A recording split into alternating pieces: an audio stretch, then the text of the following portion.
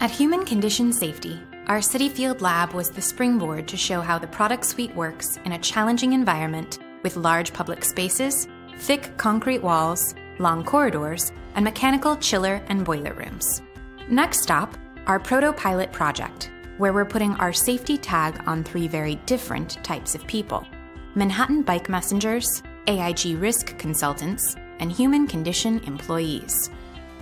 The goal here is to show how the product suite works in an entirely different way.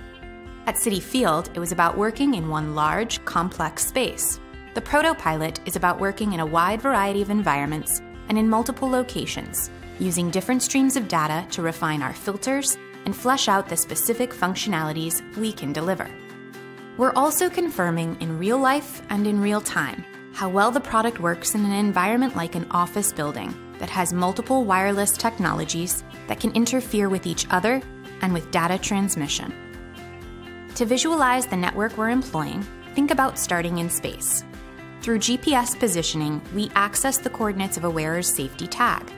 Sensors in the tag measure the activity of the wearer, including GPS location, LTE and Wi-Fi triangulation, elevation, acceleration, bad bends, weight carried, falls, collisions, temperature, humidity, and UV intensity.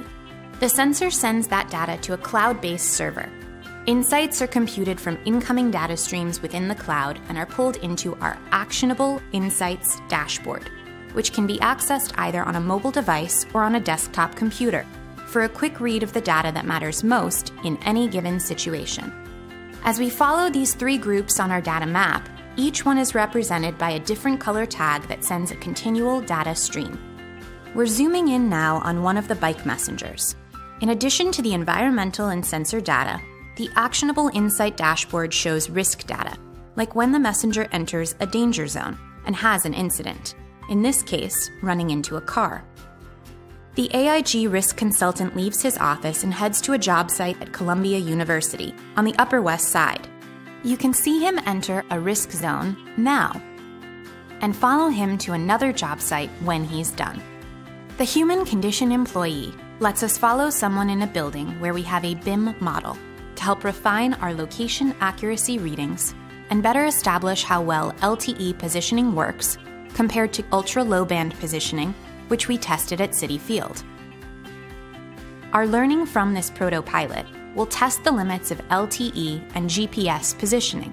We'll prove out how well our tech stack is working and how our circuits work in new and varied conditions.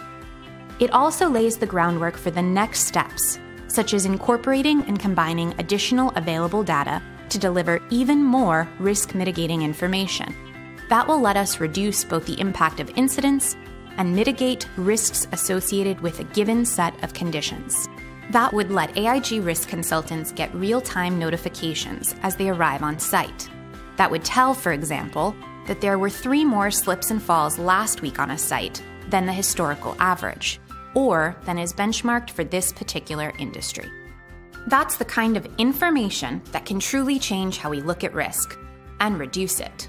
Human condition safety, making work safer.